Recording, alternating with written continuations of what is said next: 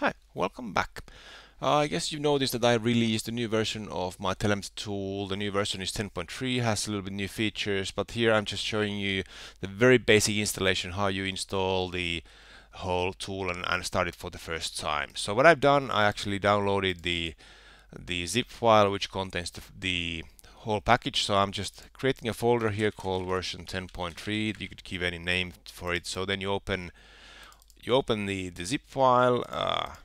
You just select all the files, expand the files into this directory.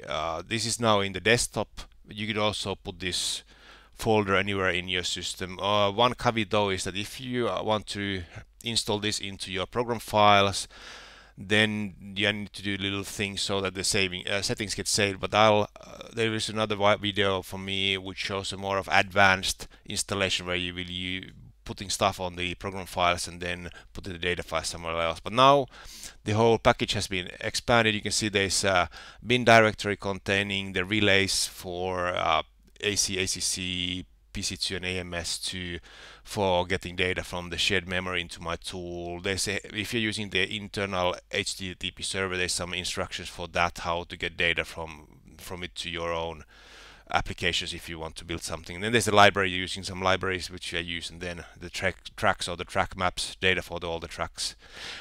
Then you can see there's the base settings. This is the file where you can set where the data will reside. Now it will default that all the files will be residing on this same directory. There's a readme.txt. You want to read that before doing anything else. But now we have the basic installation done, so we can just choose one of these bat files to start the tool in the right mode, like the automobiles 2 or project cars 2. But I'll just start it for the Formula 1 2020 mode, and just clicking double, you can see it already created some directories here, and then the tool starts. It takes a small moment, so you can see this is the mode we are having. So this is the easy way to get it going. When you have started for the first time, you might want to check on the help file.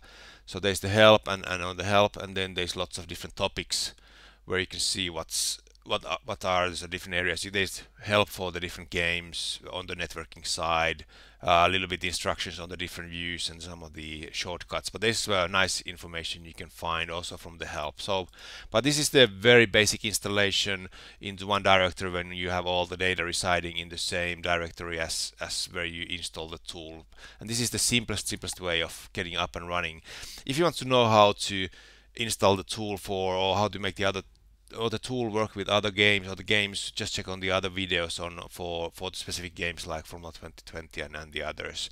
But this is the very simple installation. There's also the more advanced installation, and there's another video for that if you want to do something more nicer with that. So look at that. But thank you for listening, and I'll see you later. Bye.